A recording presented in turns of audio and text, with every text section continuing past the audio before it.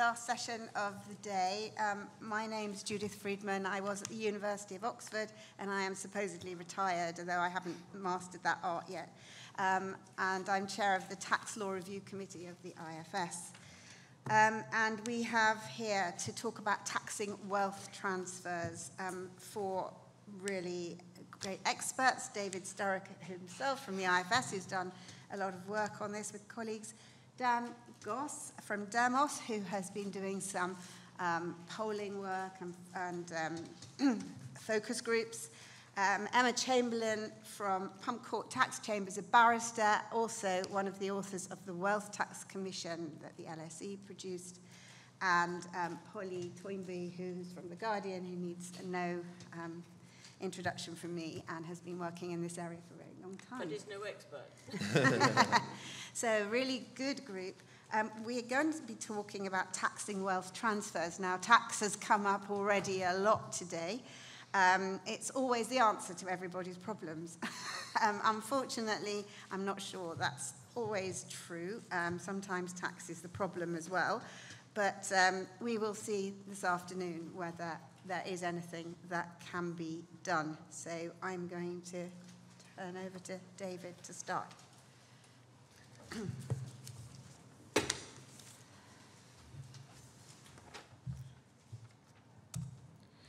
Great, thanks very much, and well done to everyone who's been here for all of the sessions, final one.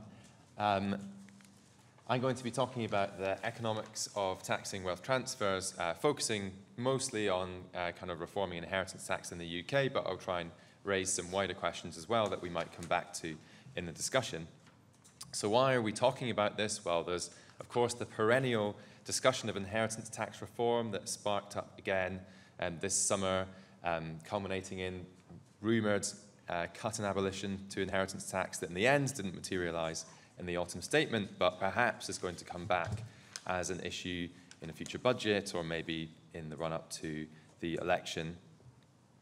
But aside from how this is discussed, there is a strong case for reforming our inheritance tax and thinking about the design of wealth transfer tax more generally. Within the current system, there are definitely many things that can be improved upon that we're going to talk about, including exemptions and unequal treatments of different types of wealth and different types of transfers. And broadly, it's important that we get this form of taxation right as inheritances continue to grow as compared to earned incomes. So I'll first of all just give a very quick rundown of how inheritance tax works in its current form. So some inheritance tax basics. In principle, in its broad parameters, inheritance tax is quite a simple tax, at least as taxes go. So what is tax? The tax base is estates that are left at death, excluding that which is transferred to a surviving spouse or civil partner. Then added to that are gifts made in the final 7 years before death. There are some allowances for wealth that you can give away before you start paying tax. Everyone has a nil rate band of £325,000.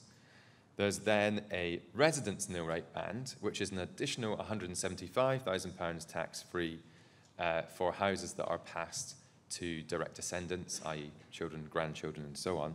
So together that means someone can pass on £500,000 or up to £500,000 tax-free. But these allowances can also be passed on to spouses.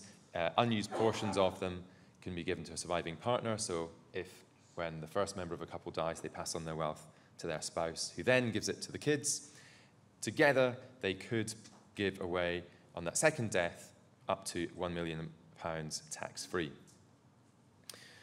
Above that is then a 40% rate, just one tax rate, although, as we'll hear about, there are further exemptions to the tax.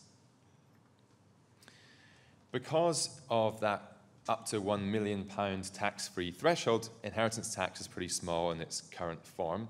Only about 5.5% of people have inheritance tax paid after their death at the moment. That's slightly up from its long-run average of about 4%. We might consider people who, as affected by the tax, even if they don't pay it on their estate, or it's not paid on their estate, but is paid on their partner's death, on that basis, 9% of people are affected by the tax. But because of this small number of people paying the tax, and as we'll see, because of some exemptions too, it's fiscally quite small, raising about £7 billion a year. That's less than 1% of what the government spends. Although we expect that to grow rapidly over time. As shown in this chart, inheritance tax revenues have kind of fluctuated around 0.2% of GDP over time. As those older ages hold more and more wealth, we expect that, at least on current government policy for inheritance tax, it's set to rise quite quickly in the coming decade or so, up to about 0.5% of GDP. But still, in the grand scheme of things, fiscally not that big. So who is paying that tax? Again, because of that quite high exemption threshold, the vast majority of people are paying no inheritance tax at death, and those that do are going to be concentrated in the top part of the wealth distribution. 80% of inheritance tax revenues come from the wealthiest fifth, shown by that final bar here. And in fact, even within that, the top 1% are contributing over half of all inheritance tax revenues. And those people are also geographically concentrated in the south of England.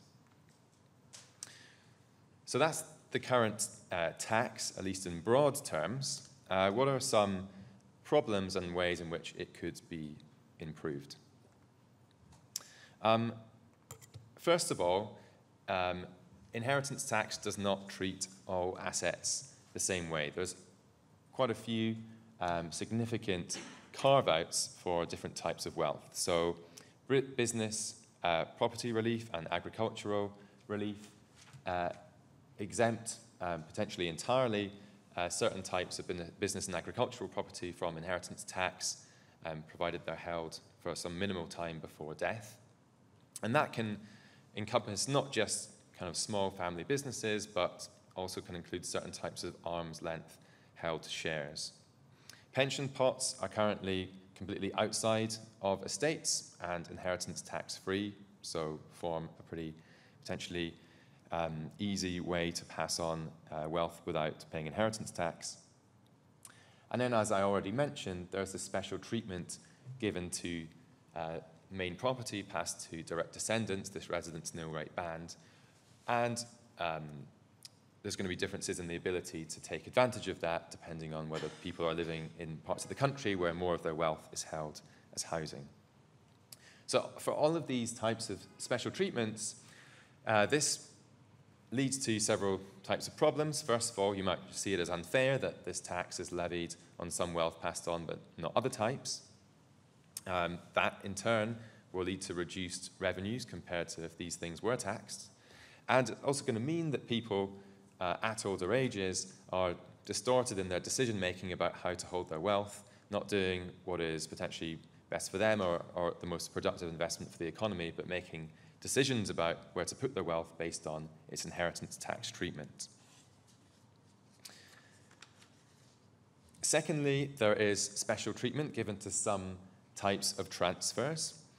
So focusing in on some of the particular rules that come into play around giving near to death. As I've said, gifts in principle can be included within the estate and subject to inheritance tax, but as well as a kind of general minimal exemption, there are various other rules which some people are able to take advantage of. For example, giving that is so-called normal expenditure out of income, so defined roughly as something which someone can, a gift that someone can make out of their income without depleting their assets or their living standards, is completely exempt from inheritance tax. And that, as you can imagine, is something that some people are going to be able to take advantage of while others can't, depending on their financial circumstances. You might have an idea, if you kind of looked into inheritance tax a bit, that gifts further away from the time of death are taxed more lightly by the system. That's in some sense true, but it's really quite an odd and complicated way in which that happens.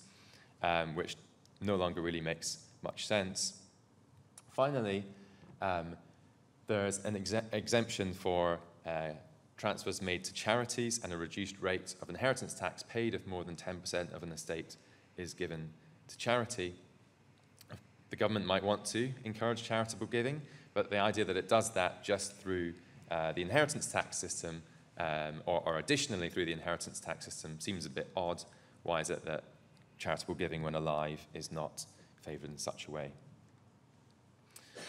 Finally, I probably don't have time to get into the details here, but the spousal exemption for transfers made to spouses combined with some other elements of the tax system can mean that allows people, particularly those with higher wealth, to avoid inheritance tax on some of their transfers.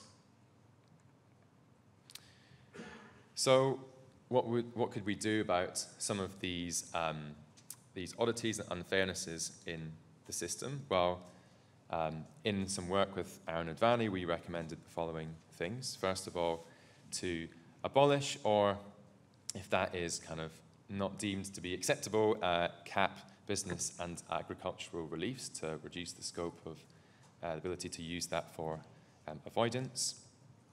Bring defined contribution pensions into the scope of inheritance tax.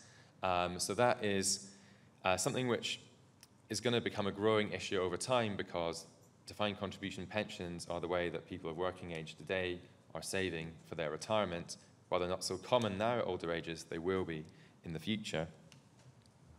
Third, to abolish the residence nil rate band and equalise the treatment by the inheritance tax system of those passing on housing and any other type of wealth.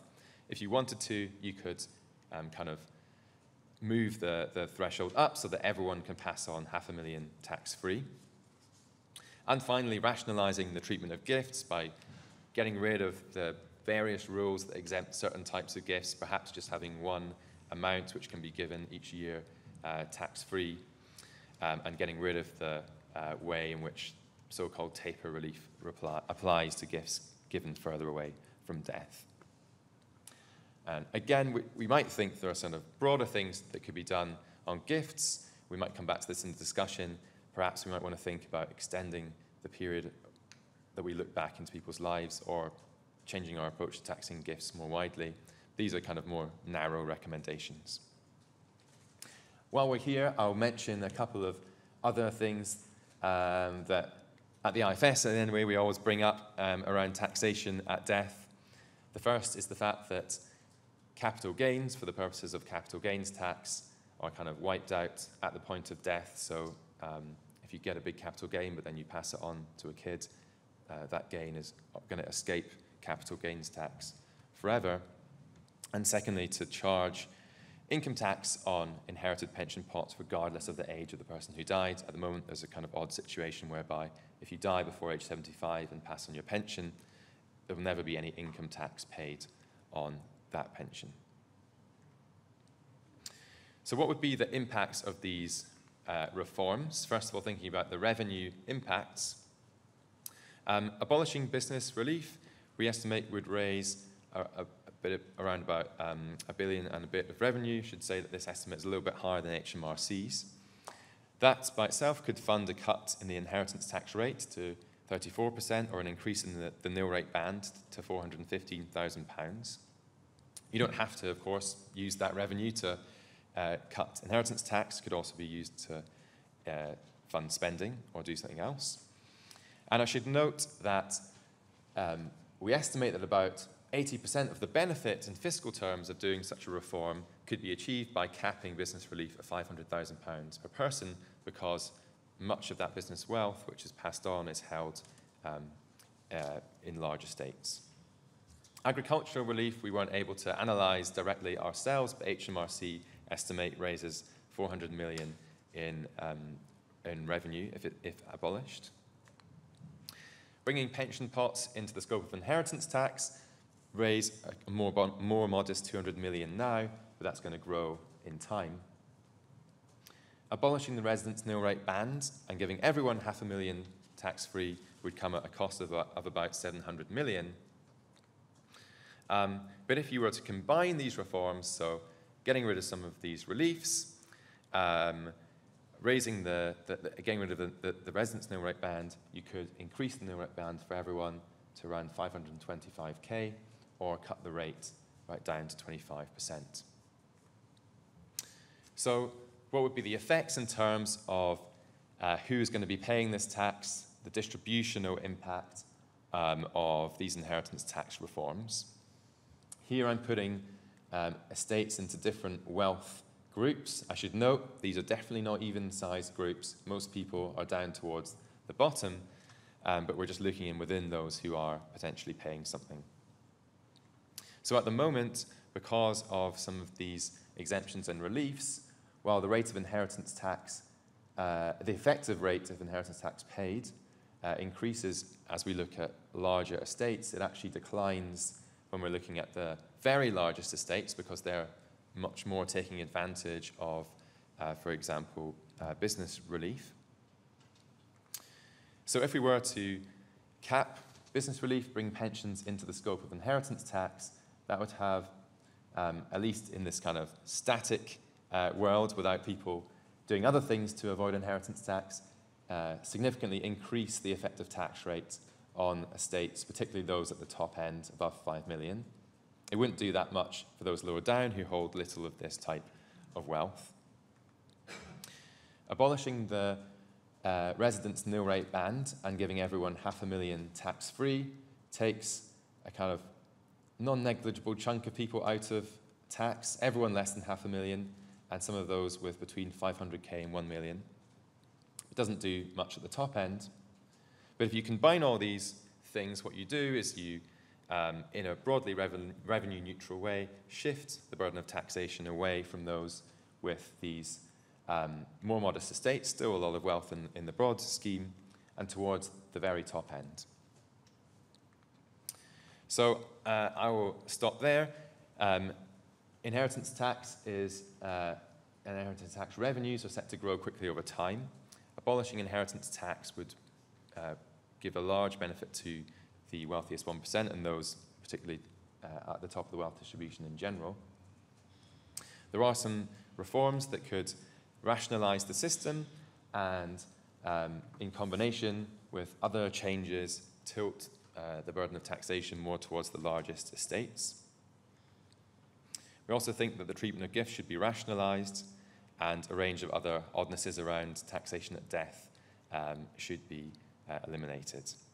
Wider questions which we might get onto about the structure of wealth transfers would, of course, still remain, and hopefully we can discuss those.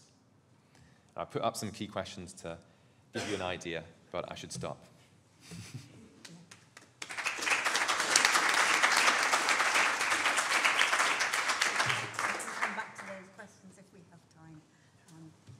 Now turn over to Dan, who has some interesting thoughts about what people believe inheritance tax is and how it works and how it would impact on them.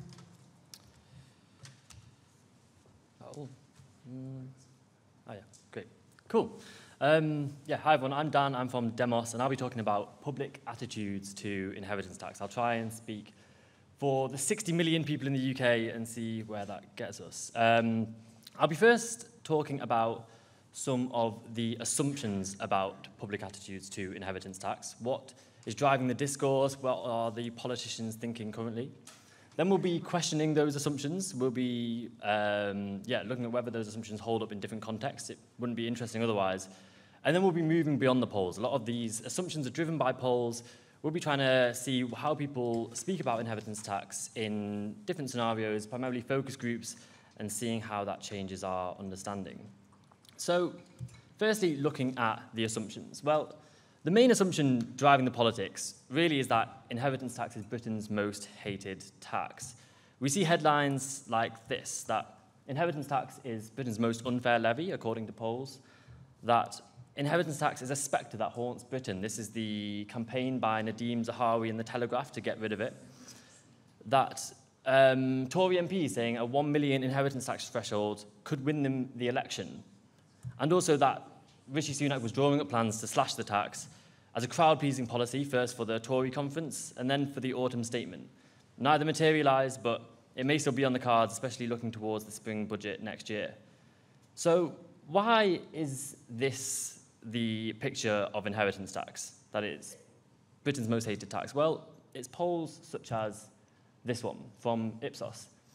This shows that inheritance tax is seen as the least fair tax of all. This asks, do you consider the following taxes to be fair or unfair? And as you can see, inheritance tax comes bottom of the pack. 23% say it's fair, but 43% say it's unfair, and that net is lower than any other tax they ask about. But it's not just that people see it as unfair, they also want it gone. A majority of the public support abolishing inheritance tax completely, that's 55%, and 65% support raising the minimum threshold of 325,000. Just 14% support increasing the current 40% rate. So it seems the public want it gone. The polls say so, apparently, but we can question those assumptions by looking at some other polls. And so this one, we've seen this one, showing that inheritance tax is the least fair tax. We might assume that it being seen as the least fair tax, the public would prioritise that one to cut, get rid of the least fair tax first. But this doesn't quite hold up. Actually, when we ask the public which taxes they think the government should cut first, give them 3 options, choose a maximum of 3, inheritance tax doesn't even make the top 5. Just 14% say the government should prioritise an inheritance tax cut, and this is lower than the basic rate of income tax, council tax, VAT, fuel duty, and national insurance. People prefer to cut taxes they actually pay, it seems, which, as we've seen, not many actually do pay inheritance tax. Just 14% choose inheritance tax as their top 3 priorities for a cut. And though we saw before that actually the public apparently want to abolish inheritance tax, but this isn't quite what's on offer. The offer is abolish inheritance tax and lose 7 billion of public funding, or 15 billion by 2032. And when we present these trade-offs in polling, we see a completely different picture. Just 1 in 7 Brits think that the government should scrap inheritance tax rather than use the money for other things. So we asked, would you rather spend the money on scrapping inheritance tax or to reduce borrowing, or to spend it on public services like the NHS and schools? And just 14% across the country choose to scrap inheritance tax. And in marginal constituencies, and these are the 150 Conservative-held seats with the lowest majorities, just 1 in 11, 9% of people choose to scrap inheritance tax. So these are really small numbers. It seems quite an odd thing to be focusing on in today's politics. But maybe the Conservatives don't see this as a real reflection of the politics, or maybe they don't really care about how the public land on the trade-offs.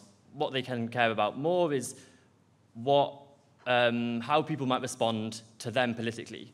And maybe this has a greater implication for elections. But we actually find that scrapping inheritance tax would hardly boost the Conservatives' favourability. So across the whole country, the Conservatives would get a 2 percentage point net boost in favourability from scrapping inheritance tax. This is 18% say they would see them more favourably, about 17% say they would see them less favourably.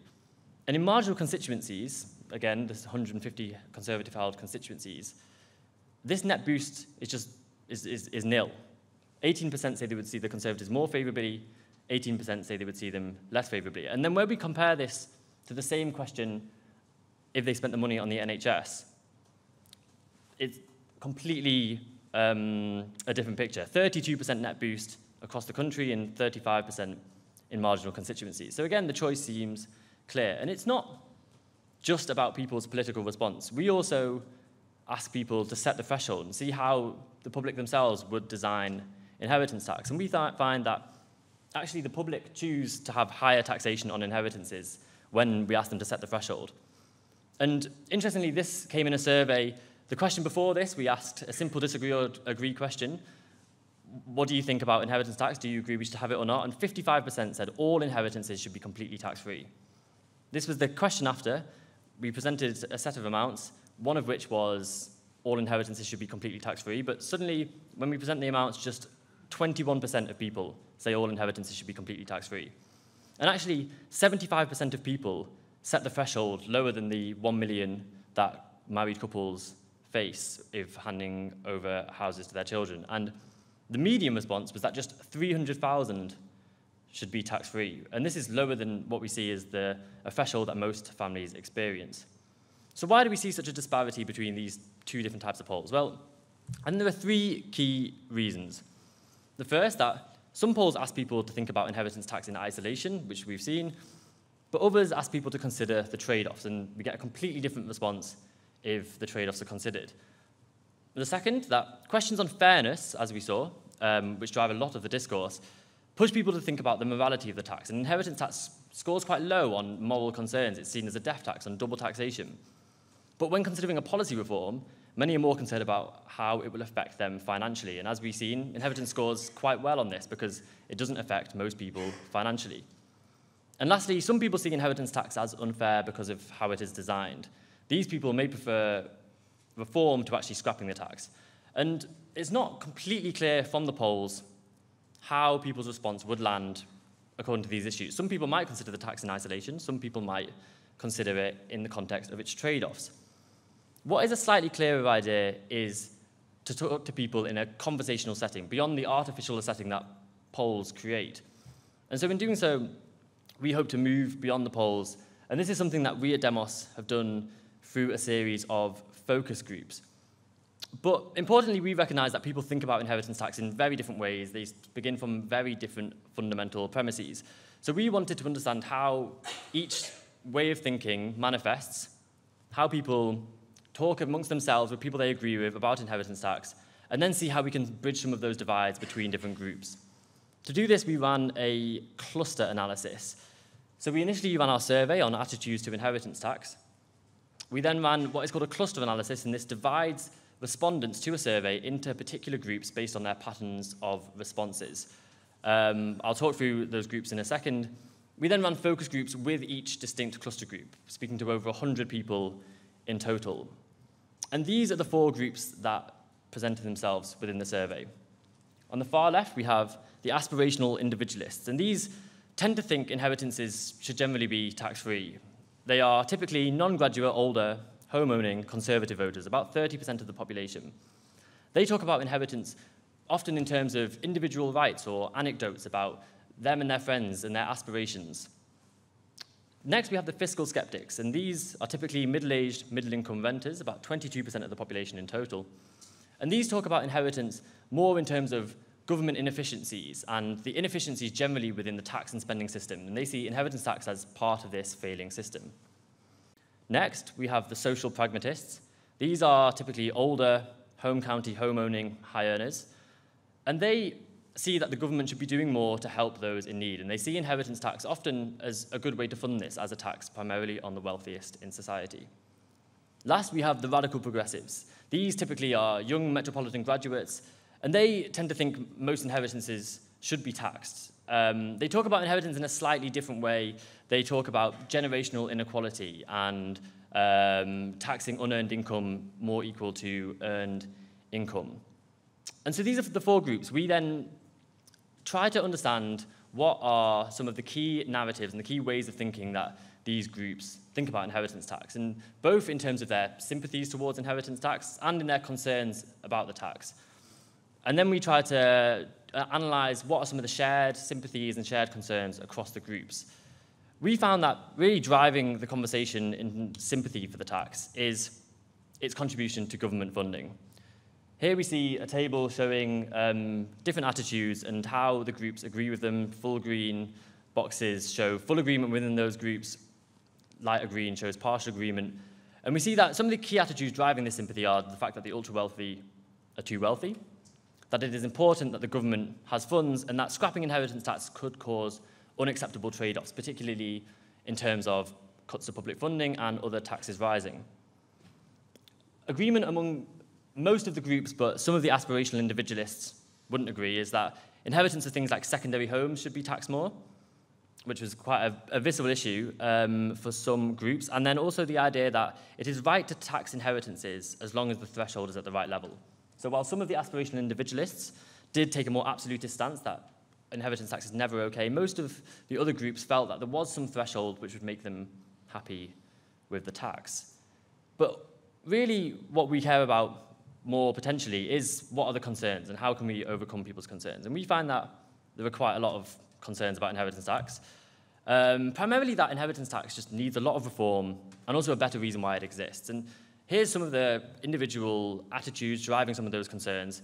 The idea that inheritance has a small impact on inequalities in the UK. And I know at a conference like this, we're talking about social mobility. Many of us may disagree, but the public really do not see the link between inheritance and inequalities in the UK particularly strongly currently. They feel much more important factors are around the housing market, but also things like geography and education.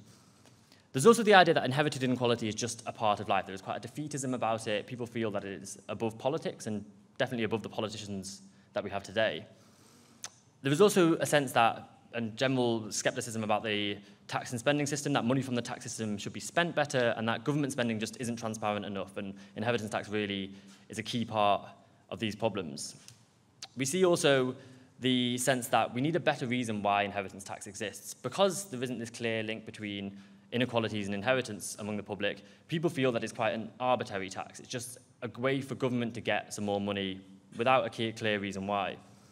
There's also concerns that inheritance tax risks being the politics of envy, potentially an attack on the hardworking people of the UK, and also just this very prevalent sense that avoidance of inheritance tax is a big problem, that the ultra-wealthy can avoid the tax. Some slightly more, not universal concerns, but broadly shared concerns are that inheritance tax places too many burdens at a sad time, that it's double taxation, and I know this dominates a lot of the narrative, but actually this was people's initial reaction often, that it's double taxation, but didn't dominate a lot of the conversations after that, and especially some groups didn't necessarily see it as a definite problem. The idea that inheritance tax is anti-aspirational, that it really punishes the aspiration of hard-working families. And then agreement that isn't generally shared by the social pragmatists and radical progressives is some of the stuff around individual rights, the idea that people have a right to their family's property, and this is a big concern among the aspirational individualists and fiscal skeptics, but less so the others. That capital gains should not be taxed in inheritance. That inheritance tax is just grabbing money wherever they can, and this is a slightly more cynical take, that the government is almost sort of trying to deceive the public in various ways. The idea that we shouldn't tax inheritances because it hits some people unfairly, and this is policy driven by anecdotes in a way that if we can think of an anecdote of somebody hit unfairly, scrap the tax. And also that inheritance tax should not be used to tackle generational inequality, and the aspirational individuals and fiscal skeptics really felt like this was not something the government should be playing a hand in. So just to give some life to a couple of those points, here are some quotes from our focus groups. This first person saying, with stuff like VAT and council tax, you're getting something in return, aren't you? Obviously, if I'm buying a product, yes, you're going to pay 20% tax on that. If I'm paying council tax, I'm getting this service in return. Whereas inheritance tax, it's money which I've already paid tax on. It's not doing anything. I'm not going to get anything out of it. Really emphasizes the idea that people just feel alienated with the reason why inheritance tax exists. And secondly, this person talking more about the design and the impression of its poor design is that it seems to be a very middle-income tax, which I don't really like the idea of, because it should be progressive. I think I agree with having one, but I think it's too easy for the ultra-wealthy to find a way to avoid, and really undermining the credibility of the tax. So we, at Demos, try to figure out some ways that we could address some of these concerns while emphasizing the reason why people are sympathetic towards inheritance tax. And we suggest a range of policies that policymakers should explore in order to do so. We find that the politicians should explore hypothecation, linking inheritance tax to compelling spending commitments to provide that reason why it exists. Fixing the loopholes, making the system simpler and harder to avoid to enhance its credibility. Easing the administrative burden, perhaps by allowing people more time to pay inheritance tax after a death. Linking thresholds to property prices, and also shifting the focus onto the wealth of the recipient by taxing the receipt of inheritance, and we may discuss this in the rest of the discussion, and adjusting the rates based on the recipient's wealth. And this is something that Spain do, which is quite interesting and could sort of reinforce that idea that it is a tax on high amounts of wealth as opposed to on aspiration. And we hope that this is some of the things that politicians could do to secure inheritance tax in the long term and make it a slightly less controversial issue. And thank you very much.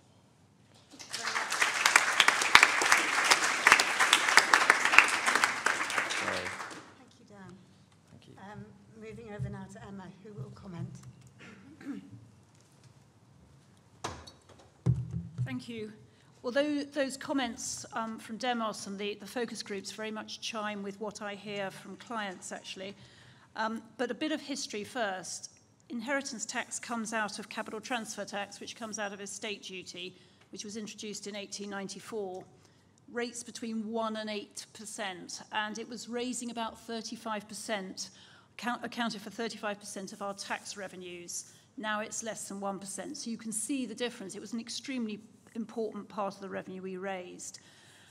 We haven't, since then, we had estate duty was a very easy tax to avoid, and Healey introduced capital transfer tax, which was a cradle to the grave tax. So you were taxed on all lifetime giving in 1975.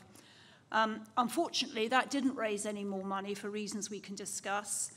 And he bitterly reflected in his autobiography that he was forced to give in to a number of vested interests and offer various reliefs. And then in 1986, Nigel Lawson renamed capital transfer tax inheritance tax. So it's a curious mixture of capital transfer tax and estate duty. And some of the design problems that we've seen have come from this peculiar mixture of those two taxes. And I think in a way it has the worst of both worlds. But given we've sort of spent 100 or 130 years not getting it right, have other countries done better? And I think when we look across the OECD, we see that they haven't really. 24 out of 36 of OECD countries have some form of inheritance tax or wealth transfer tax, but the rest don't. And there's been a steady move to abolition in the early 2000s, late 1990s, 2000s. And when you read the literature about what is causing the problems with those taxes, very similar points are coming up as we're hearing today. So, for example, Sweden abolished its inheritance tax and then its wealth tax around 2004. And the reason they did was that basically middle-class people paid it, but very wealthy people didn't pay it. And it was because the base was too narrow.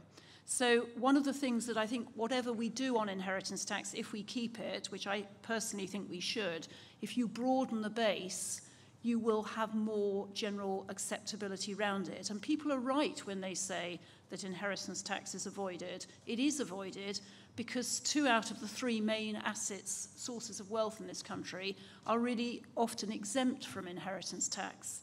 And if you think about it, our house is 1/3 of the sort of nation's wealth. That is very difficult to avoid inheritance tax on, and that is often owned largely by what we call the wealthier middle class. They can't give it away because there's a load of anti-avoidance legislation that says if you give it away and you continue to live in it, you will not be able to, you'll still pay inheritance tax on your death. By contrast, as we've just heard, pensions are largely inheritance tax-free, and that is quite a large source of the nation's wealth. And then you've got business assets, farms, a lot of those are completely exempt from inheritance tax. So you have got a very narrow base focused on quite a limited class, or an important class, but nevertheless, it's not necessarily the wealthiest people. And I think when we look at that, we might get a better understanding of why inheritance tax is so unpopular. It's not that people necessarily disagree with the principle, but what they perceive rightly is that it is avoided with relative ease, but for a limited group of people. So if you can afford to make gifts of cash or gifts of financial assets, you will be much more able to avoid inheritance tax than someone whose wealth is tied up in their house. I'm not saying that's a reason for giving an exemption to the house, but unless we can understand why people resent it so much, I don't think we can really reform it. But as I say, many countries, Austria, Norway, Sweden, not necessarily countries we think of as low tax, have abolished inheritance tax. So what do I've said already we have a narrow base and a high rate. What do other countries do like the USA? Well, they have a broad base. Interestingly, they have far fewer exemptions, so business assets aren't exempt, but they have a high threshold. So they limit, so the threshold is over $11 million per individual. So they limit the scope of the tax. Most people will never pay estate duty in the USA. And they also, by the way, have a much more vigorous lifetime policy of taxing lifetime gifts, We generally don't tax lifetime gifts unless we're giving to trusts in this country. In the USA, they have a certainly very complex but also very quite forceful lifetime giving. And that also evens things out a bit for the very wealthy. So sort of slightly surprising results, but estate duty is perhaps less unpopular in the US than inheritance taxes in the UK. I've said we have a high rate and we have a narrow base. I heard about talks about reforms to business assets. I think you have to work out what you want to achieve. I mean, if we have a cap, we're going to basically exempt family businesses, but not the very large private businesses. And maybe that's right. Maybe we should encourage family business, even if they're not very successful. But we do need to think what we're trying to achieve. Do we want to incentivize investments on the AIM market? That's one of the reasons why we give business property relief for those investments. The idea is you give some form of tax relief to riskier investments. I heard the CGT uplift mentioned, and I'm afraid even that isn't totally straightforward. We did actually have capital gains tax on death from 1965 to 1972 before it was abolished. And you essentially have three options on capital gains tax. You can either rebase all your assets to market value, which is what most countries with an inheritance tax, Germany, the US, UK, etc., do. Or you can have a tax charge on the death itself and then deduct the capital gains tax from the inheritance tax, which I think is what the IFS are proposing. That has two problems. You can end up with very high, slightly arbitrary rates of tax. I mean, if you looked at it in the current regime, 20% CGT, 40% IHT, roughly, you could end up with rates of about 52%. So I'm not sure that would be desperately popular. And you'd need to think what you do with the home, which of course would be an exempt asset. And the third option is what Australia and to some extent Canada do, which is a sort of deferral. So you don't rebase the asset, but it's a no gain, no loss situation. And that has less liquidity problems because you only have to pay the capital gains tax when you sell. But on the other hand, it can result in further unfairnesses if you have to sell an asset to pay IHT and then you end up paying CGT and can't deduct it. And so none of these are totally straightforward options. And one of the missing factors in all this is that you have to talk about lifetime gifts. Because if you're going to have CGT on death, you'll definitely need it on lifetime gifts. And at the moment, we don't have that. We have a sort of series of reliefs for certain lifetime gifts. We've heard about the main home. You get this residential nil rate band of 175,000, but that's tapered on the larger estates. Otherwise, it's very difficult to do planning with the home, except that you could downsize, move to a smaller house and give away the cash. Survive 7 years, no inheritance tax. So do we really want to incentivize people to keep their homes? I suggest not. We want them, in a way, to downsize and release some capital. One of the pet areas I have is why don't we actually measure what lifetime giving is going on? Lifetime gifts generally don't have to be reported. And if you don't report them, you can't really work out what your policy is. And there is a lot of wealth being transferred through lifetime giving that never gets reported, because if you survive 7 years, you don't have to report it. And I don't think it would be a massive problem to just say to people, any lifetime gift over a certain amount, whether it's 3,000 or 10,000 or whatever you suggest, should be reported on an online form. And at least then we get an idea of what is going on. Spouse exemption's been talked about. I mean, that was an introduction until capital transfer tax, we didn't have an unlimited spouse exemption. Almost every country that has inheritance tax does have spouse exemption. Should it be extended to cohabitees, given that so many people don't marry and are not in a civil partnership? But if you do that, you will lose even more money from the system. It was the biggest cause of the fall in take when estate duty changed to capital transfer tax, was the introduction of the spouse exemption. Personally, I'd probably say cap the spouse exemption, so only exemptions over 2 million, under 2 million got exempt. After that, you tax them. But that is another complication in the system. No one's talked about trusts. Trusts for UK people are usually pretty penal. Trusts for foreign dons are extremely generous. So any system on IHT would have to deal with that. And for my money, if you're going to keep the current system and just reform it, I think you would have to reduce the rates and broaden the base. I think the only way you're going to get the base broadened is to reduce the rates quite radically and introduce a lifetime tax.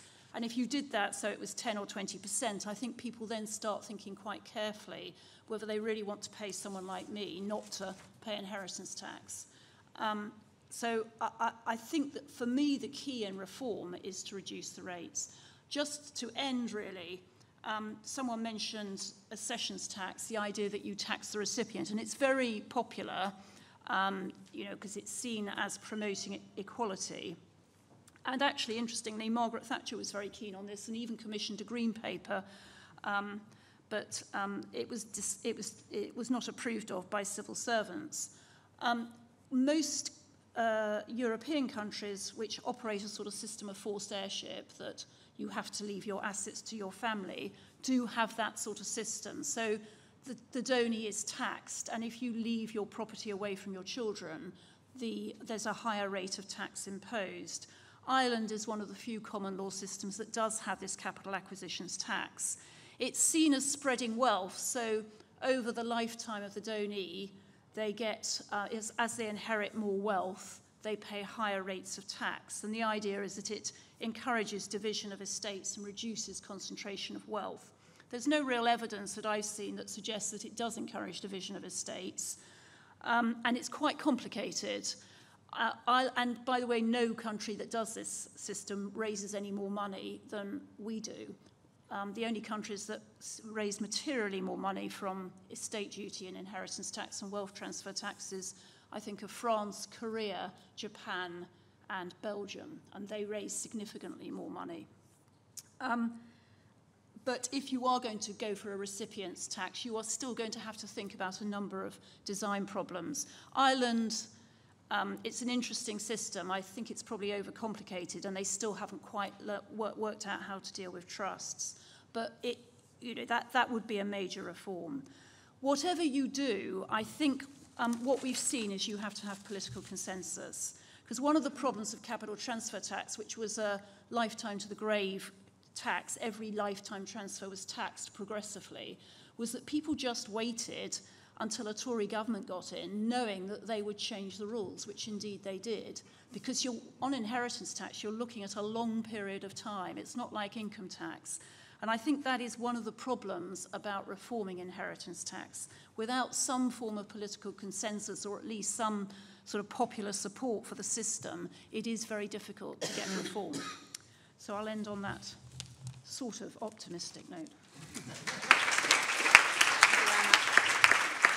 Lots and lots of food for thought there, and Holly will add to that. So, and on to you. Does that work? Yes. Yes. Well, we've heard a lot of really good reforms. I think we've heard a lot of really good ideas. Sound quite practical and quite doable. We've also heard a lot about the problems. I'd just recount a story. I made a mistake of accepting to be a lecturer on a cruise ship. That was the first mistake. The second mistake was to talk to them about generational inequality. This was a serious mistake. I thought it was quite likely they were going to throw me overboard. It was very interesting because it was full of all of your aspirational individualists, retired, people like sort of senior policemen, middle managers, with a ferocious sense of entitlement to pass on everything they'd got and not to be taxed on it. They felt very fiercely about it. You know, I worked all my life to buy my home. My parents never had a home. I did. I started with almost nothing, and now I've got this, and I want to hand it to my children, and you can't tell me I can't. And it's passionately felt. And any amount of some of these figures and statistics I could give them and tell them that it's mainly the rich that pay it, and only 4% of estates and so on. The feelings about tax are often much stronger than the reality. People feel it strongly and don't give up facts, don't deter them. I mean, I think that we in this room are very different people. We are not normal. For one thing, you're spending all day here talking about inequality. And I bet there's nobody here who voted for Brexit, I would think. And the difference in approach to fact and feeling is very important on these matters. And, you know, it's the sort of thing the Daily Mail does have its finger on the button. A headline about abolishing income tax, or only up to a million, was what frightened Gordon Brown off calling an election that he probably would have won back in 2010. So he understood the emotional pull of it, and it is very strong. The response to that, the political response to that, is always stealth, fiscal drag, things people can't see. They may feel but not quite know why they feel it. You know, Colbert was the one who started that when he talked about the whole art of taxation was to pluck the feathers from the golden goose with as little hissing as possible. So find secretive ways, more politically acceptable ways to tax people. It only really, I think, goes so far. And I really do think it's time to talk to people about quite basic principles on fairness. I mean, as we've seen in a lot of your quotes, people are aware of unfairnesses in the tax system. They're not quite sure why or how, but that some people get away with it. There are always stories about the Duke of Westminster not paying any inheritance tax that cut deep, and people remember for all their lives and stand as symbols for how the tax system does or doesn't work. So it seems to me quite a good idea that politicians should try and talk about going back to basic principles of taxing all income from all sources at the same rate, which after all Nigel Lawson did, and to say that, you know, whether you're a rentier, whether you're a landlord, whether you're you know, you've got large numbers of shares, or whether you earn it with the sweat of your brow, it certainly shouldn't be advantaged, the amount of tax that you pay on things you haven't earned. And I think we could go back to talking about those principles, and we don't seem very close to it at the moment. I mean, it's interesting that this only raises 7 billion and 15 billion in a decade. That's not all that much, really. Margaret Hodge made a wonderful speech in the, it was a short speech, not reported except by me, in the autumn statement debate. And she, being the great expert on fraud, cheating, tax havens, corruption from her time as head of the PAC, and has always and has continued on this, and has an APPG on tax avoidance, evasion, and corruption. And she, in her speech, came up with pretty much, you know, billions and billions that could be collected, perhaps more easily than through inheritance tax, which causes all of us all this fascination, and all of us this passion, because we passionately feel, I think a lot of us here probably, that inheritance tax is right in principle. But when you look at the sort of figures she was presenting, and she has great files this high to back up what she says. She's not just tossing out figures. She can talk about a tax gap of 36 billion. She can talk about how there were only 11 prosecutions of the wealthy for cheating last year, 420,000 of people who were filing their taxes late. Google, Apple, Facebook made about 9.6 billion, but only paid 297 million in tax, not been chased, or not effectively, or not yet. 350 billion, she said, lost in fraud and money laundering. Prosecutions have fallen by 75%, a much diminished HMRC's capacity. To say nothing of all the things she's been chasing in the PAC of wasted procurements, whether it's, you know, a mere 2.2 billion lost in the HS2 phase 2 wasted, but she has lists and lists of those. Tax reliefs. She says 1,180 tax reliefs, and we have no idea what they cost. The Treasury doesn't know what they cost, but there is an estimate that they cost 195 billion. Very little scrutiny of that. So Labour has tiptoed into this, talking about dealing with carried interest for private equity and dealing with non-DOMs. You could do worse than read Paul Johnson's wonderful book, Follow the Money, which is full of good ideas for chasing up disgraceful tax relief, some of which you've talked about, such as the agriculture and business IHT relief, and certainly allowing capital gains to die when you die, not having to pay it. I was very glad to see that Rachel Reeves at the Labour Party conference was spotted walking about with a copy of his book under her arm. I felt this was a good sign. And indeed, although she rules out many things, she does not rule out all of these tax reliefs. I mean, this is a magic money tree potential for her that she recognises, and I think we'll be following through on some of that. I think when we look at IHT and all the passionate feelings we have of it ourselves on, the equality side of the equation versus the cruise ship people, we should perhaps ourselves keep some sense of proportion about what's a relatively small amount of money and how strongly we feel about it. I do think that it is time for politicians to be much bolder in talking about tax in general, in explaining inheritance tax and why it's there, explaining a lot of the things that we've heard today about social mobility. I think there are an awful lot of forces working against that. I go along from time to time when I'm invited to wealth managers, because I live in quite a posh place and because I'm old.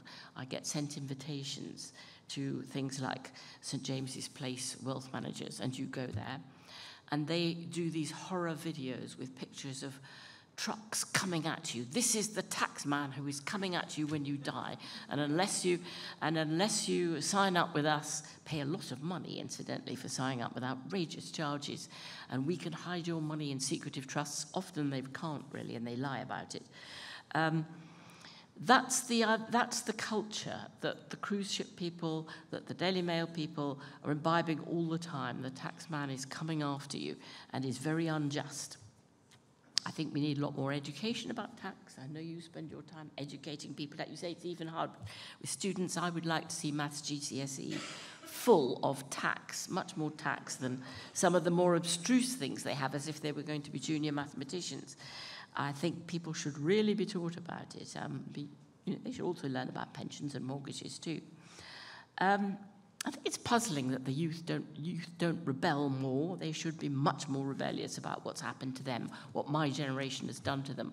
We've taken the houses, we've got the pensions, we've had everything, and free education, free university, and taken everything from then.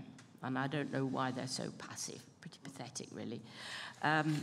We were more rebellious in the 60s when we had far less to rebel about.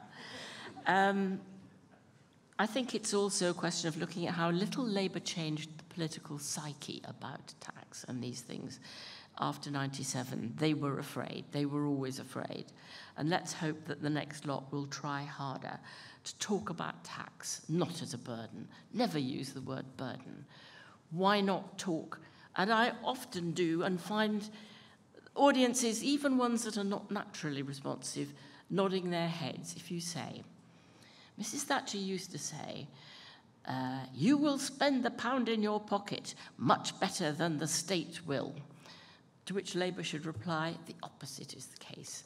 Think of what you most value in life. What do you care about most? It's your family's health and security and education and safety and living in beautiful surroundings and looking after heritage and sport, leisure, entertainment. All of these things are things that pound buys. The state buys for you things you can never buy in a shop. And I think it's high time that Labour people started talking up the great benefits of taxation. I wait to see it. I'll stop there. So all you young people have to be more rebellious. I have just a couple of questions, sort of technical questions. Emma, you said France, Japan, Belgium are collecting more tax than we are, and Korea. So they're the countries to look at, aren't they? How are they doing it? Well, they're very. France is a very is another system where the really wealthy don't pay it. It's full of reliefs and exemptions, and those who are more middle income or middle wealth, I suppose, are paying it. So it's not a very coherent system. Korea, I know less about. Japan is actually an interesting country because I think there's much more acceptance there that you pay high rates of inheritance tax. I think the rates are 55%, but you're doing that in return for a very good care system because it's a very elderly population. So there's a sort of quid pro quo there. And Belgium, I'm still looking at. It looks more complicated, but there are options there. But it's not a donee-based system in its purest form. Just to add a couple of things on that is that, I mean, I think I'm right in saying that, at least with regards to France and Korea, they also just have quite low thresholds and some pretty high top marginal rates. So France, I think, is 100,000 is the tax-free threshold for receipt of inheritances. Korea has a top marginal rate of 60%, I found out the other day from some Korean visitors. And you won't be surprised that there's a big discussion about reducing that rate or abolishing the tax going on in Korea at the moment. So a lot of similar trends, but I think to get a lot more revenue at the end of the day, having higher rates and lower thresholds does do something. There is actually a trade-off. But then there's an acceptance point, so I don't know if you want to come back on that. Yeah, sure. I mean, interestingly, a lot of people we spoke to really, I mean, people don't really know about either the rates or the thresholds, right? There's just not really any knowledge of that. Maybe of the 100 people we spoke to, every now and then someone would come and know the threshold. But I think basically it seems that people were much more concerned about the threshold than the rates, really.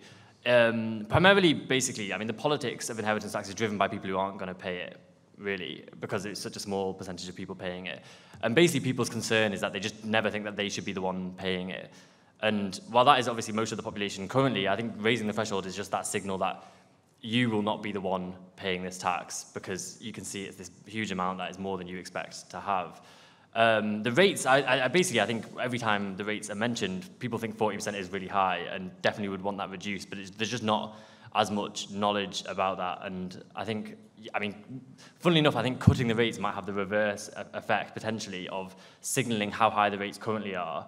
And if you don't cut it substantially enough, people would just sort of respond that these rates are still increasingly high.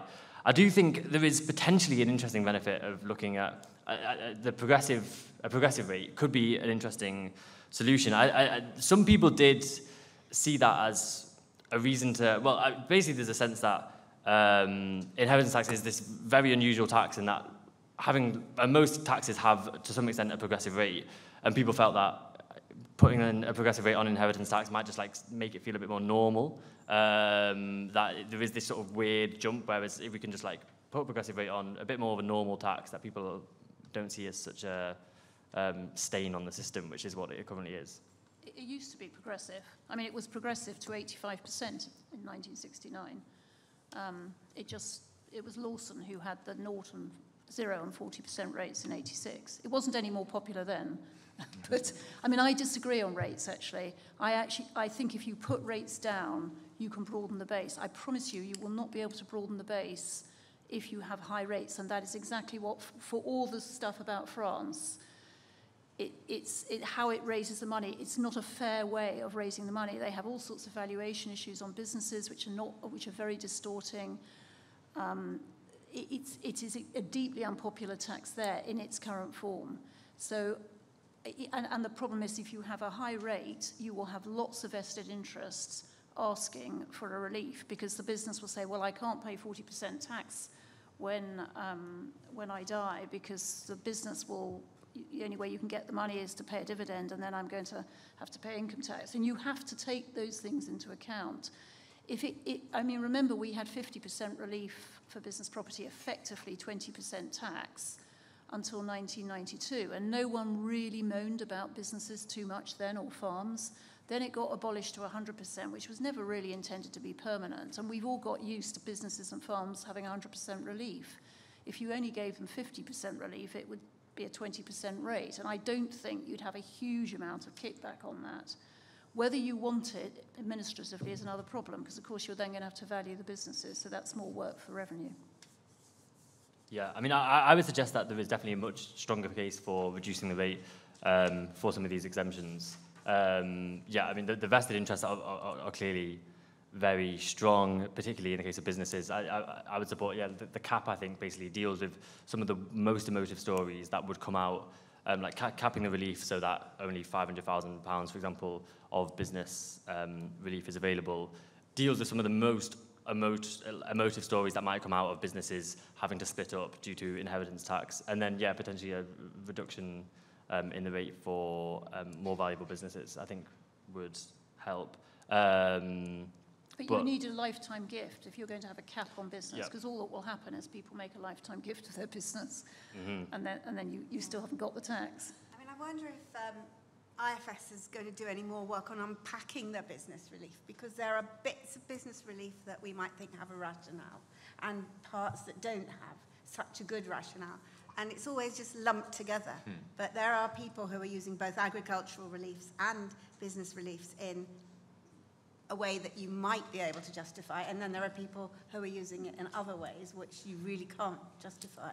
Yeah, I mean, I think kind of instinct amongst economists is always to think, well, you know, once we start to treat certain types of things differently, even with maybe an idea that that sort of activity is kind of better, then people will start to take advantage of it and kind of move their wealth into these particular forms.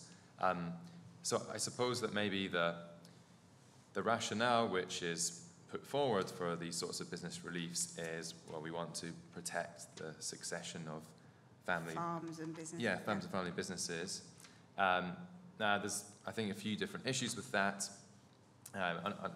Some practical ones, I mean, you don't even have to continue the business once you've inherited it to get the exemption from tax, so that it's not really directed at that.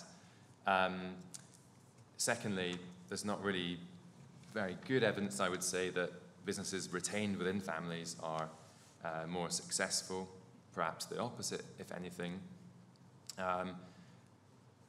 There's maybe an argument made that if someone's faced with a big tax bill, they have to sell the family farm, the family business, and that they don't want to do that, and that we don't want to be forcing people to do that.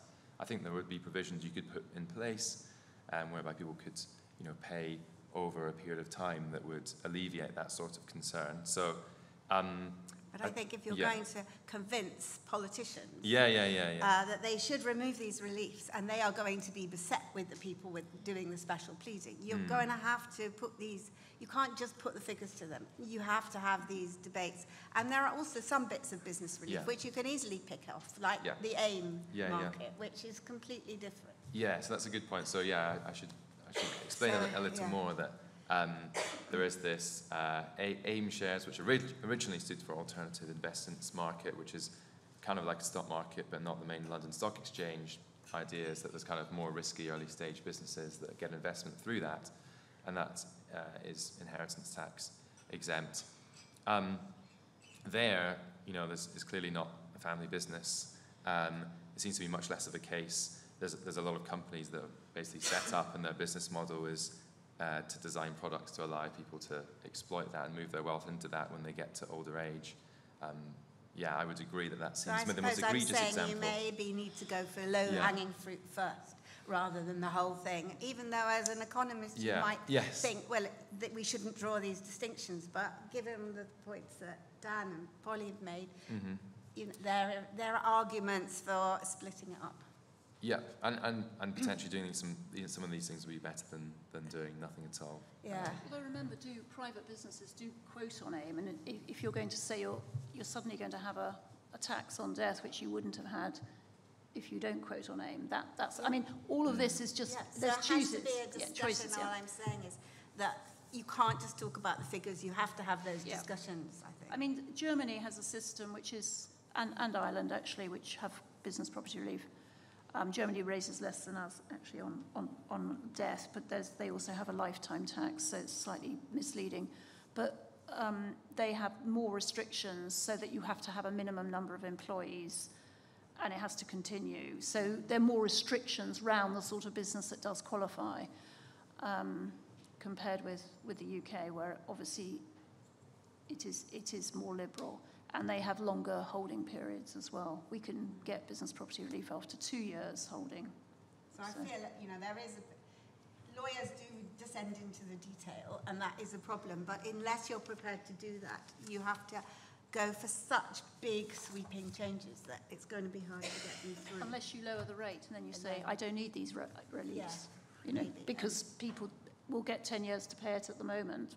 20%, it's not such a big burden. So that's an argument for lowering the rate. Should I? Yeah, I was just going to say, basically, I think the success of doing that and resisting some of those pressures from the business community is about the extent to which a party can frame removing some of these exemptions around we're making the tax system simpler and fairer. And the problem is that often changes to the tax system are just seen in very cynical terms, that they're just trying to increase the tax rate through sneaky ways that are too confusing for the public to understand, and that removing these exemptions would just be interpreted as whichever party trying to increase the inheritance tax take, and that would definitely be a risk. The problem is that neither party have branded themselves specifically as a party delivering fairer and simpler taxes, and so there is just that cynicism there. There's not any association between the parties and this approach that would justify these changes to the tax system. That's pretty sad. I think I should open up for questions from the floor. The lady in the second row with the tartan scarf. Yeah. I have a question around how inheritance tax can be reformed to address generational inequalities that Polly was talking about. So even if we do all the reforms that David mentioned, we still have a situation where the majority of people leave their inheritances to their children. So we've got, given that the average life expectancy in the UK is around 80, we've got people in their 80s leaving everything to their children in middle age. And generally, when you're middle age, you've already got your home, etc., and you're probably earning the most that you will be in your career. And sort of one of the ways to do this, I've always looked at Ireland, because it obviously incentivises people to share out the wealth and maybe leave inheritances to their grandchildren or great-grandchildren. What are ways that we can sort of do that, a similar thing in the UK, that also don't exacerbate the inequalities that we've already got between people who can get a leg up from their parents within sort of my generation? Shall we take another question and then I'll come back? Yeah, the gentleman behind that lady. Thank you. I think what's missing in this debate is how we need to create that incentive for the super rich to happily pay for this tax. So for instance, convince them it might not be a good idea to give all of your wealth to your children. It might de-incentivize them to actually work hard, right?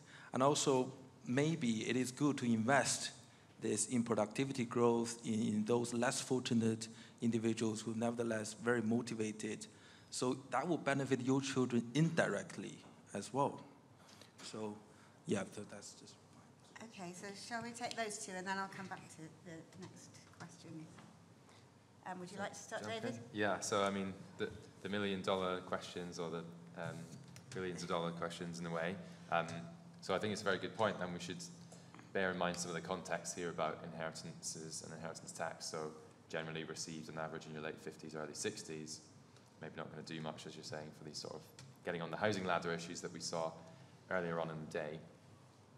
And then the other thing I think to bear in mind is just inheritances are large, but inheritance tax is not, as I've said. So what inheritance tax is doing in terms of equalising at all some of the disparities between those with richer parents and those with poorer parents are really pretty small. So we estimate that those with the wealthiest parents will inherit on average $380,000, I think it is, next year, but only about 10% of that on average is kind of taken by the tax. So maybe I don't have any very good solutions to what you're saying. I suppose you're right that if there's a system in which you have kind of lifetime receipts taxation, and you have kind of annual gift exemptions to that. Some countries, I know the Netherlands setting, they put in some special tax exemptions for gifts made earlier in life for specific purposes. I'm not sure if I would say that that's a good way to go, potentially because of your kind of follow-up, which is that you might expect that those are then able to take use of, to make use of that are those with wealthy parents, and I speculate that it might even exacerbate the intergenerational wealth persistence that we saw earlier in the day. So I'm afraid that's not a very positive, helpful answer. Maybe others have some better ideas. Do you want to come back, Em? Well, I mean, I think what you're talking about is a sort of donor-based tax. So the more you give, you spread your wealth, the lower the rate of tax, and that does break up concentrations of wealth. I'm not sure that it does, in the end, people do that, but it's partly because the data on capital, on this donor-based tax doesn't really demonstrate that, because in a lot of countries like France, Switzerland, etc., the further away you go from the children, the higher the rate of tax. So it's sort of doing the opposite of what you say. I certainly think a donor-based tax is quite an interesting way forward. It's quite a big change, and it, that isn't just a sort of minor reform. That is a completely different system. But was what Callaghan originally intended? Well, it was what Thatcher was quite keen on. Originally, it was capital transfer tax was going to be donor-based, but it was too complicated. I think it was quite part of the reason the revenue probably don't like it is it's harder to collect, because obviously you're looking at the donor and the build-up over lifetime. I think in a way that may have gone out of the window, that objection, because obviously you've got much better technology to record all these lifetime gifts, and over time. You wouldn't need something as complicated as Ireland, because Ireland does it by who you inherit from, and then the rates of tax go up depending on how much you've inherited from them. Whilst you could just say, the more I inherit, it doesn't matter who I've inherited it from, the higher my rate of tax. So there are different ways of doing it. I mean, it's sort of quite an easy tax to avoid in some ways through trust, so you'd have to think through that quite carefully. So, I wonder if it would be an easy way to avoid if you simply said that every form of income that comes in, whether it's money from your parents during your lifetime or whatever, is always taxed at the same rate, so that it's just part of your income. Maybe you don't even necessarily have to accumulate it over the years. You just keep paying it, and you always pay it. It seems to me that it's alarming that the state doesn't actually know how much money is given in gift, because if people survive for 7 years, it's never added up. So we don't know what happens in terms of large shifts of wealth from parents to children, which are likely to rise considerably. Lots more people are going into things like equity release in order to give their children more. And it seems to me that those who receive it, the children who receive it, should be made to acknowledge that they have to pay tax on it, that it's a huge advantage that they've got.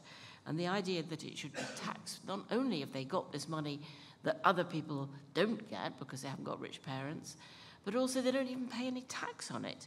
So it seems to me, as a principle of fair taxation, that taxing the receiver is a good way to go. Sorry, I'll just quickly comment on that. Yeah, it's really interesting actually how people, how members of the public frame the inheritance tax debate. So some really, first and foremost, see inheritance as something given by someone, and others completely see it as something received by someone. And that clearly affects how people view inheritance tax. Is it punishing aspiration, or is it just adjusting for the privilege of receiving inheritance? Just to your point, quickly, it's interesting, Spain have a system where they vary the rates according to the net wealth of the receiver, which incentivizes giving to people with lower amounts of wealth, essentially, to pay a lower rate, which helps do that. And yeah, I guess the other problem is sort of, in terms of like diverting to the next generation, a lot of people really just sort of are concerned about the idea of like handouts to the less wealthy. There was quite a lot of opposition to that among the focus groups that we held. really the key for a lot of people is just funding the NHS and schools, and that is really what drives support for inheritance taxation. In and of itself is supporting the next generation, and I think you can maybe do a framing around a future generations fund to support education, creating that skip to the next generation. Obviously inheritance tax is small and it's not going to have a huge impact, but maybe that could try and increase it a little bit. I'll take 2 questions here. Thanks. Thank you. Firstly, an observation that Polly referred to the Duke of Westminster. Of course, I think it's true that the top biggest landowners in Britain are all still dukes. So it's not just the Duke of Westminster who's there. I suspect James Dyson is trying to join that group. But that does show that inheritance tax, capital transfer tax, estate duty hasn't been very effective in that way. Second, as I once heard Geoffrey Howe say, every relief, he said it after he retired as Chancellor, and allowance he gave was a waste of time and money. People were going to behave that way anyway, and then people just try to do the same thing. But I'd like to pick up on Emma's point about stability. And I think if we are going to change the system, and I'm very much for a recipient tax, is perhaps we need to look at the political system and move on to proportional representation, which will give us the chance of a stable government. I think that's coming a bit beyond our remit. So, yes, thank you. This type of taxation change will be required. The great thing about proportional representation, it is the answer to everything. Mohammed Amin, I'm a retired tax advisor. My question is for David Sturrock. I assume that the numbers you gave us earlier for the impact of the tax changes you were talking about were all static in the sense that they don't assume any change in behaviour. And my question related to that is, at how much money in terms of wealth, whether it's 5, 10 or 20 million, you think is enough to make people simply walk away from the UK and take their money with them, as certain continental countries found when they tried wealth taxes? Thank you, so David, that was directly for you. Yeah, okay, I'll give it a go. So, to be honest, in terms of sort of international migration effects of inheritance tax, I don't really know. I would speculate that people, particularly at older ages, are not going to be that mobile responsive to tax. But on the sort of broader issue of, we were given these costings that were based on no behavioural response, and so, you know, what do we think would actually happen, or how do people respond to these sorts of changes in tax and avoidance channels? I would say that, you know, it looks like people were pretty responsive to the availability of certain channels, so you would think that a kind of comprehensive approach to tackling these different avoidance, the channels that make avoidance possible, would be much more effective than kind of closing anyone alone. So, you know, I might think that if you just abolished business relief, you would get much less than if you kind of more comprehensively address the issues that we were discussing. In terms of how people respond in terms of, you know, building up wealth in the first place, and will they just save less and spend more on themselves? On that, we do have a bit more evidence from a few different countries, and it seems that people are not really that responsive to inheritance taxation. It's not, it doesn't really factor that much into their decisions throughout their life over how much to save. Emma? Yeah, I mean, if you wanted to avoid inheritance tax, moving abroad wouldn't do it for you. I mean, if you and I moved abroad and sat there and had a house in the UK and came back but were non-resident, we'd still pay inheritance tax because we would be domiciled here. It's foreign residence isn't that relevant to inheritance tax. It's domicile status, which is quite sticky and quite hard for people who have lived here most of their lives to lose. So moving abroad in itself wouldn't necessarily save you, it wouldn't save you inheritance tax. Some countries like Germany have a tail, so it's a long tail. So if you've been there, if you leave, there's an exit tax, and you can still be within the scope of IHT for a period of time, and you could do something like that even if you abolish foreign dom status. I'm not sure I agree that there's no behavioural change. I mean, it's very noticeable that when Canada and Australia, which were federal states, and they abolished inheritance tax in some states but not others, people really did move across the border. And that, of course, in the end led to the abolition of inheritance tax in Australia and Canada altogether. And it was this competition, because it was a state-run tax, it was a competition between states that led it. So Where it's not that much effort, I think people, they can just hop across the border. They really try and avoid it. And Switzerland has a similar issue with wealth tax, actually, because it's cantonally based. So I think there is behavioural response. Ours, funnily enough, is one of the sticky bits of our inheritance tax. Moving abroad isn't that, it's not that easy to avoid it. You've really got to sever your links.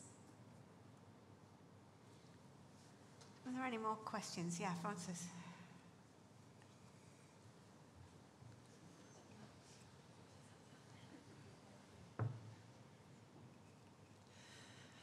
I wanted to bring the discussion back to what this conference is about, which is social mobility and wealth. And at the moment, I'm finding the discussion of some of the technical aspects of how inheritance tax works or might work or whatever a little bit disconnected from that. Because, as Judith reminded me at the break, when you're looking at taxes, you have to consider how they're going to be used. How are you going to use inheritance tax to break the difficulty that I think came across to me from the rest of the day, which the young lady over here mentioned, which is actually the enormous difficulty that young people have in accumulating wealth, even if they have the prospect of inheritance when they get older, because they're not going to inherit until they're in their 50s. Could we consider something like a universal basic dividend?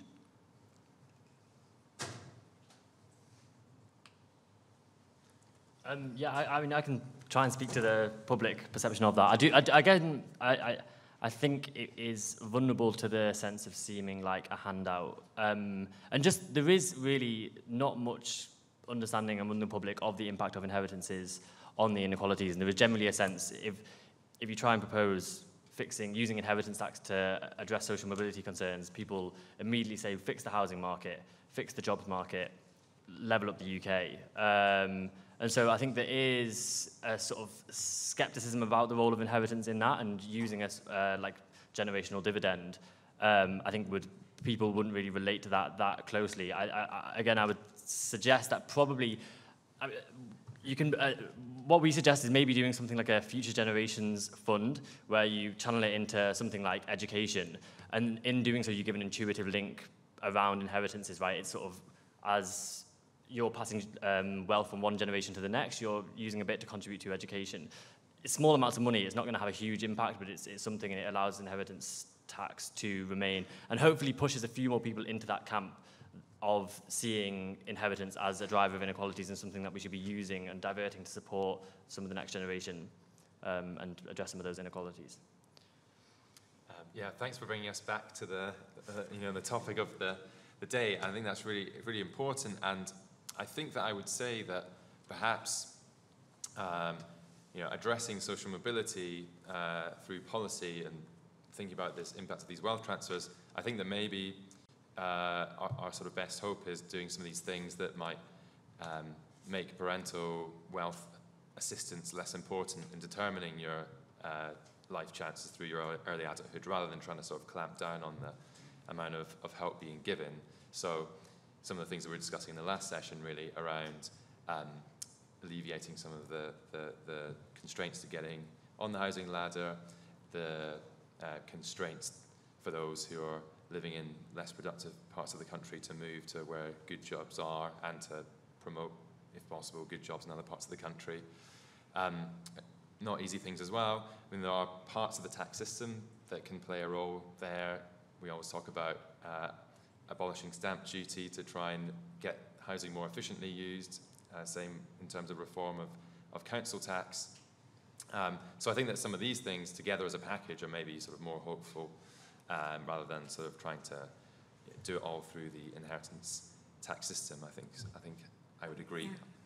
I mean, one thing is that, again, this connects with other things, so it connects a lot with social care. So one reason people don't want to give money away is they're worried about their social care, which hasn't been fixed. And there's a wonderful little video from Aaron Advani, which I saw on Twitter yesterday, which was saying, who works for the IFS, saying, don't worry too much about having to pay inheritance tax, because you'll probably spend it all on social care anyway.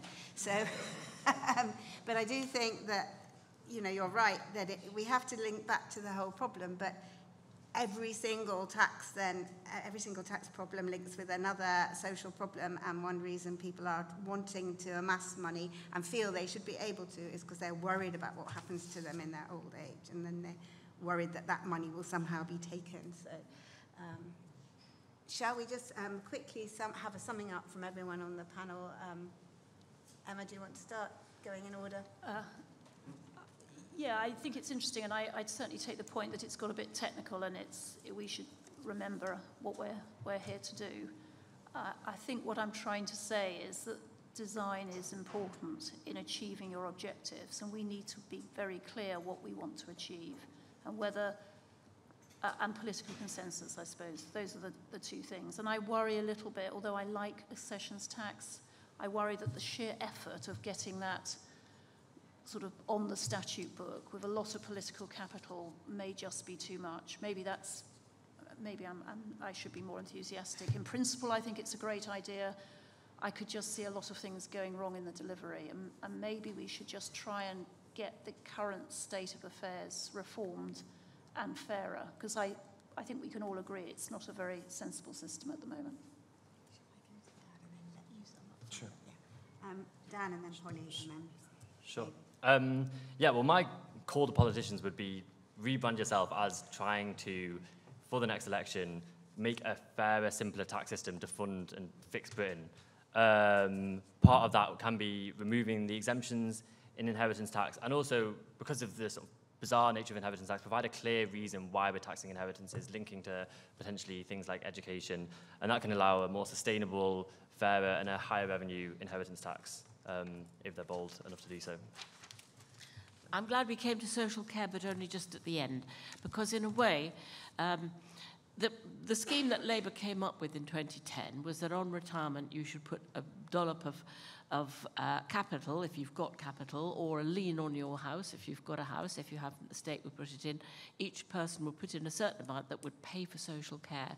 That would be very egalitarian, because it would release the young from having to pay the old social care of the old, make sure that the old use their own capital, which they should, for their own social care.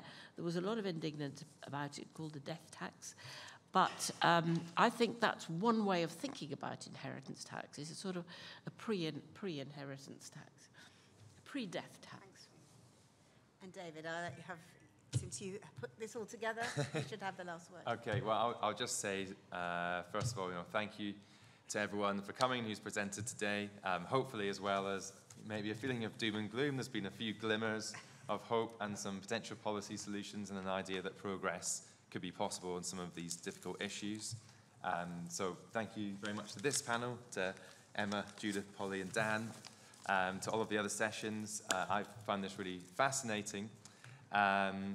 Please do look out for future IFS events, and hope to see you at similar events in the future. Thanks finally to the IFS events team also for helping to make today possible, and enjoy the rest of your evening.